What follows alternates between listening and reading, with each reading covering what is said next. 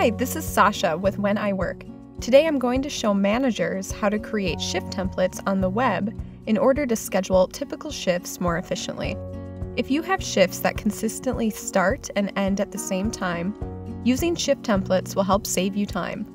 Let's get one set up. Click on the gear icon and select Shift Templates. Then add Shift Template. Input the regularly occurring shift's start and end time. All other fields are optional.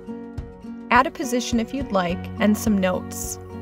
You can input an unpaid break time for the shift by the hour. So if your staff member gets a 30-minute unpaid break time, input 0.5 instead of 30. You can also input a location if a certain shift only applies to a certain place. Hit Add Shift Template when you're done. Now, go back to the scheduler and click a cell for the date and employee you want to schedule. You'll see the shift template was just set up. Click on your shift template and your employee has been scheduled. You can create as many shift templates as you'd like to quickly schedule without having to type a start and end time over and over again. Shift templates save time when you need to schedule shifts that have a consistent start and end time. Find patterns in your schedule and start making work less work.